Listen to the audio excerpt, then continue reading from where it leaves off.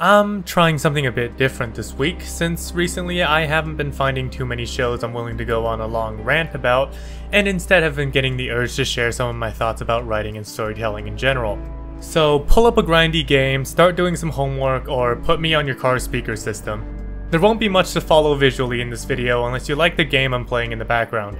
Without further ado, enjoy the video. Immortality has always been a bit of an obsession of mine. Specifically, what someone would be like if they were immortal, and how it would affect them. And a lot of stories have their takes on this. Immortality is a theme in a lot of tales in general. You've got so many generic Disney-type villains seeking immortality and godhood, that the implications of being immortal has become a literal skit by Solid JJ. Recently, I had to look at the subject a little deeper since I've been writing a story of my own. Specifically, how does a character who's been through the constant up and downs of immortality act? Because when you look at such a thing at the surface level, you might think that the character would act jaded, maybe very old-fashioned, has some habits that haven't worn off from hundreds or thousands of years ago, and just feels very out of touch in general. And you'd be right, at least partially. It's definitely not hard to imagine that a character who's been around for so long and has been through more than anything anyone can imagine would probably be a little bit out of touch. However, if you look at it a little deeper, you start realizing just what being immortal means. And this would be what Solid JJ covers in their skit. An immortal character doesn't just have all those years behind them, but an infinite amount of time in front of them at all times. Any experience that they've had becomes infinitesimally small compared to what is to come, because they don't have the very thing that gives most mortal characters their purpose, that being mortality. And the thought alone is enough to bring about a wave of pretty substantial existential dread. Just imagining that every person you know and love would grow old and pass ahead of you, again and again and again, with no possible end in sight, is a pretty terrifying thought. And that's why the usual answer you'd get when you ask someone the question of would you ever take it is no. And that's pretty fair. Being immortal essentially catapults you straight out of the natural cycle of things, placing you in a state where time moves for everyone except for you.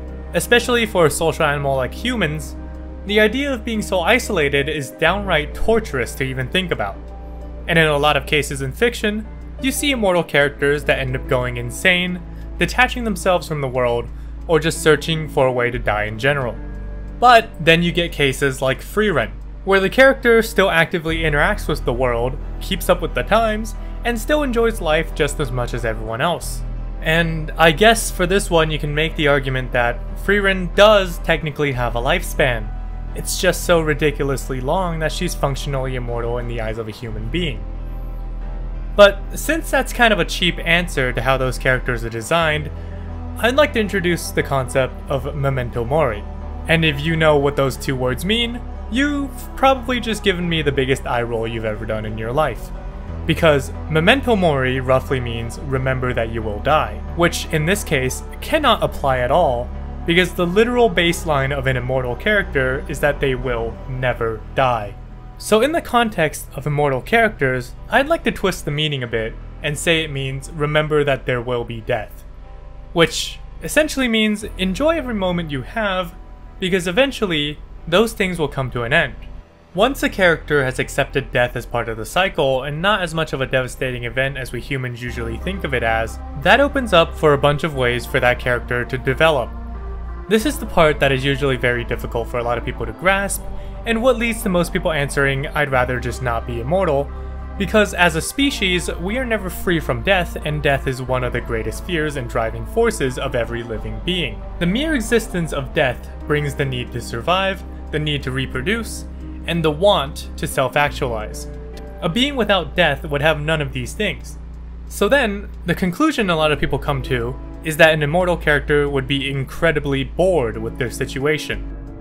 And this take on the trope is also very common, especially within the realm of godlike villains.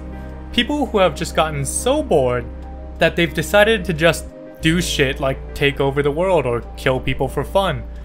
And these characters tend to work very well as a foil for the main character, a character who is all-powerful but lacks all passion, against a character who is weak but burning with passion. But my personal favorite take on the characterization of an immortal character is a little different.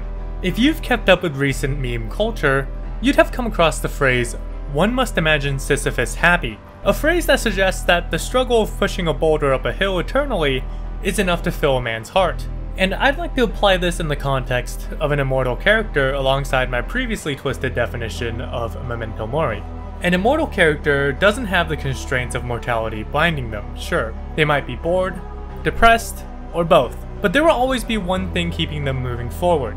I brought up Frieren earlier, so let's use her as an example here as well. Frieren's Sisyphus boulder is her collecting magic.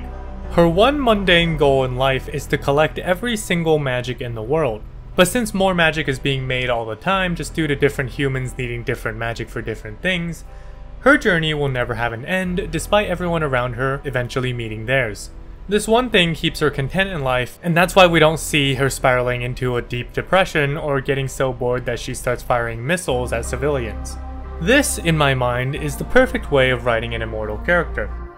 A character that has their mind set to one thing, pushing that boulder up the hill constantly despite there being no end in sight. An immortal character doesn't need recognition, doesn't need to make an impact, and doesn't have any inherent purpose in life. However, as long as they have a constant in their lives that isn't just themselves, they will not appear to be any less human than any other character you put them next to. The immortal character defines its own purpose, and sticks to that purpose no matter what happens. They know that everything around them will eventually come to an end, and they've come to terms with it. They will just continue along their journey content with every moment along the way, and as long as they keep going, the cycle will simply start anew. Now, that isn't to say any of the other ways of writing an immortal character are wrong or inferior in any way.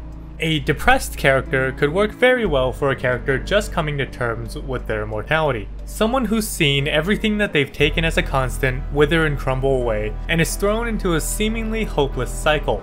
A bored character also works. Someone who's lived for so long and been through so much that they can't help but not be able to form attachments or sympathize with people. Even outside of the context of a villain, a character like this is the perfect path to go down if you really want to create a tragic immortal character without outright stating the tragedy of the situation. However, the last approach, the Sisyphus approach as I call it, is the way to go if you want to draw hope from the tragedy. To convey the message that no matter how futile the struggle, the mere act of struggling gives one's life purpose. At the end of the day, it all comes down to what you want to convey with the character's story. I just think that the combination of tragedy and hope in the Sisyphus approach, when done correctly, really ends up hitting a lot harder than you'd expect, and that's just what I love to see in a story. With that, my name is Sue. If you like this kind of content where I kind of just talk at you with some random game in the background, do leave a like and subscribe. I will see you all next time.